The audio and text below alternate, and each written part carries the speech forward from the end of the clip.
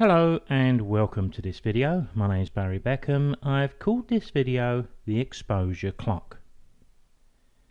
The point I think needs to be made is that despite the power of software like Photoshop and Lightroom and others too, and also the fact that we're shooting raw images, exposure still remains the most important aspect to producing top-class images of the highest quality.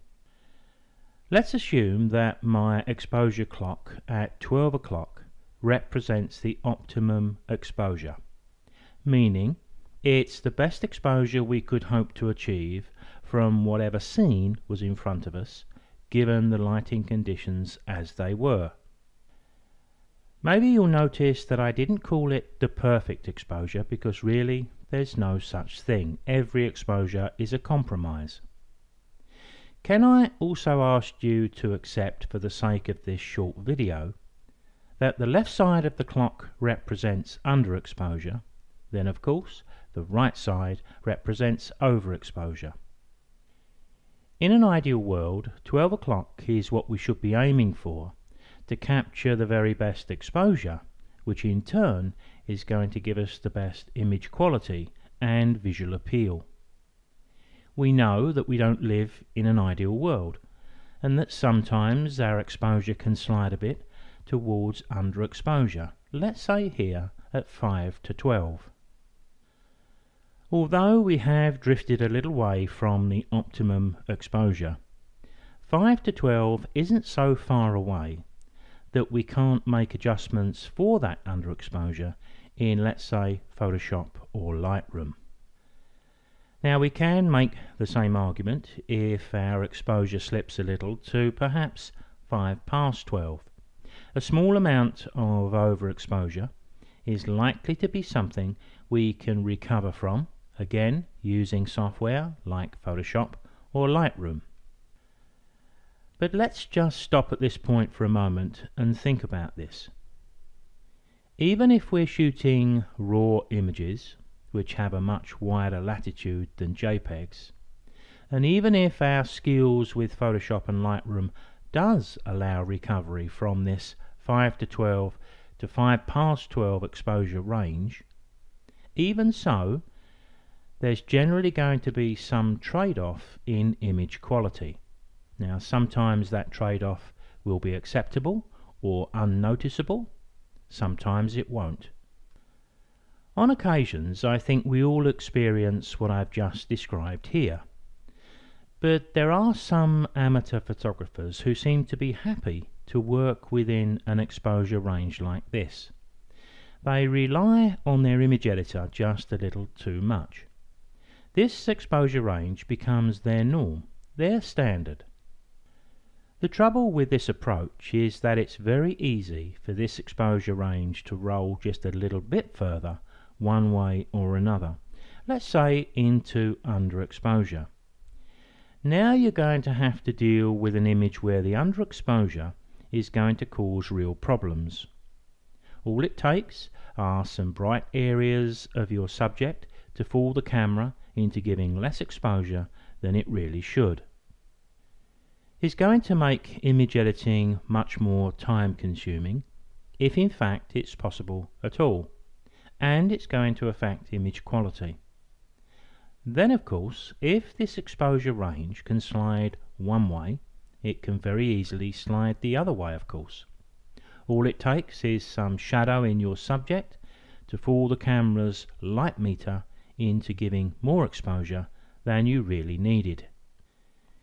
Your sensor's dynamic range has to be able to cope with these exposure errors and still deliver a good quality image. And it may not be able to do that if we go too far with under or overexposure. But more importantly, you need to be able to cope with this range too, meaning the further you are away from the optimum exposure, the more editing skills and experience you're going to need to recover from them. I see lots of situations where the gap between the optimum and the actual exposure is wider than the author's ability to bridge that gap.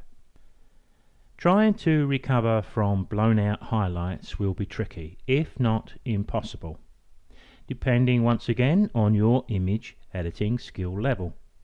As a general rule, I found that some blocked up shadows seem to be much easier to accept from a visual point of view than blown out highlights. And when we start to work on an exposure which is quite away from the optimum, it can sometimes seem that as we fix one problem in our image editor, we raise two more, which is frustrating, especially to those who at the same time are trying to learn how to use image editing software. If we stray much further into overexposure, let's say to 12:15, now we're really in trouble. We can find ourselves dropping images that we spent a fair amount of time and money to capture into the bin. The same with underexposure, and sometimes we tell ourselves those pictures didn't come out, as if that is some consolation. Well, they would have come out had the exposure been given the attention it deserved. Here's the thing. In high contrast light, like bright sunny conditions, or we have a high contrast subject, that could be a bright building with deep shadows, getting to that optimum exposure is even more difficult because your exposure actually needs to be far more accurate than it may need to be at any other time. Think about this for a moment. If contrast is high, your exposure needs to be right in that sweet spot, because you have to capture what is best for the highlights and the shadows. Then you're going to have to work in your image editor to raise detail from the shadows and possibly to reduce highlights too. Now this is a very delicate balance, so you can't afford your exposure to lean towards under or overexposure at all in these circumstances. It has to be far more accurate. The exposure has to be accurate because we're going to have to squeeze the best from both the highlights and the shadows, and that's not always easy to achieve. In these bright contrasty conditions, the photographic content that we're framing up on can very easily bias the light meter away from that sweet spot. A dominance of light or dark content in the subject can very easily fall and sway the light meter one way or the other, especially if we're not paying attention. So if in doubt, use exposure bracketing.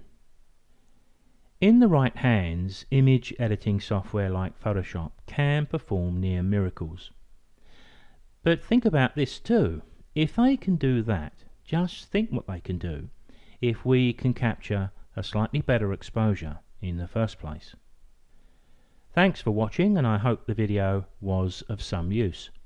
Exposure really is the most important step towards good images. It was with film, and little has changed with the digital age. If you're struggling with exposure, take a look at my camera craft videos, which will take you through exposure and a lot more in full HD videos. Looking back over 45 years experience, exposure is something I wish I'd got to grips with much sooner than I did. I relied too much on the sophisticated camera, thinking it was foolproof. It wasn't then, it isn't now. Come along to our website and you'll find camera craft and many more videos on photographic subjects. Look out for our Photoshop for Photographers course too. If you're watching on YouTube, the links to those videos can be found below in the Show More section.